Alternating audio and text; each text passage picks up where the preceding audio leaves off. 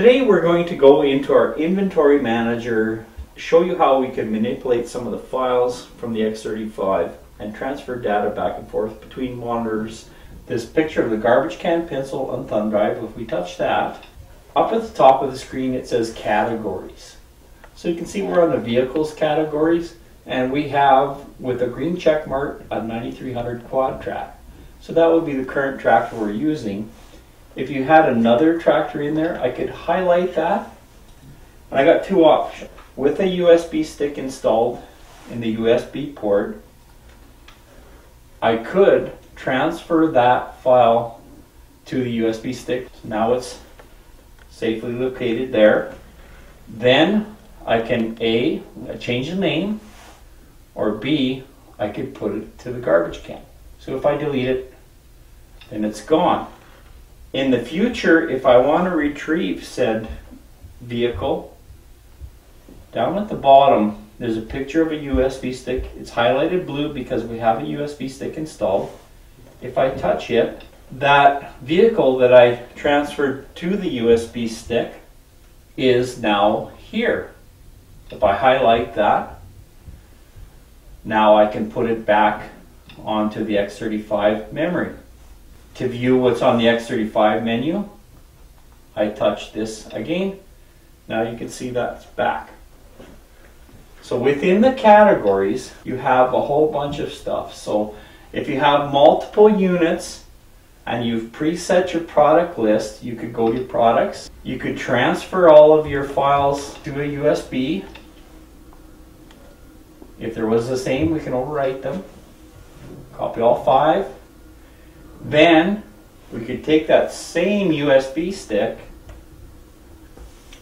and put it in another X35 and then press this to see what we have on the X35. You can see that the list had a lot more stuff in it. But if we want to transfer the whole entire list, we highlight the whole list and we're going to transfer it from the USB to the X35 hard drive. There's some the same, so we'll overwrite them all. And now we can see we have a much larger list in our X35 inventory for the product list. You can do the same thing with your jobs.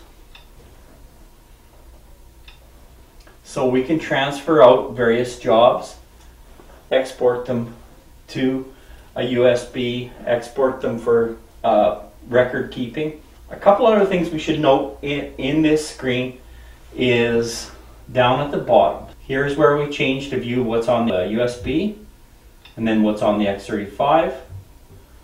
This one here is an important one to do from time to time. You should probably do this like 3 or 4 times a year. Take a clean USB stick so there's nothing on it. Press this one to stack of discs and an arrow to the USB stick. And first, take all the inventory items. It'll ask you if you want to overwrite what's on there, and we will right now. So right now it's backing up all of our jobs. So depending on how much you have in your X35, this could take a couple minutes.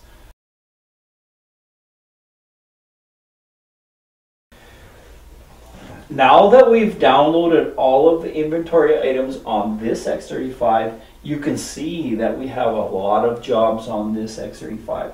Maybe more than we should. We've got a few years of data on here.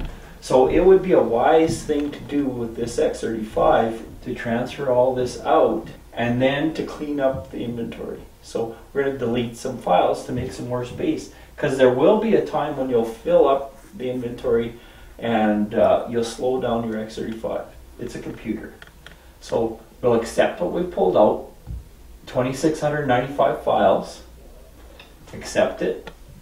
Then we have to go back into that same one and the user settings. So that's all the customized screen settings for this individual X35. We'll transfer all that out and accept it. And you're going to take this particular USB and you're going to put it in a safe place. It's wise to actually transfer the files from this USB to a desktop, because this is very important.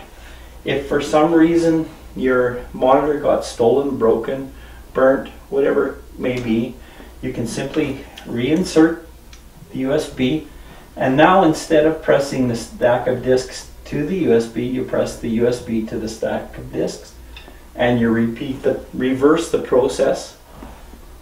That's a really good way to back up things in case you have problems in the future.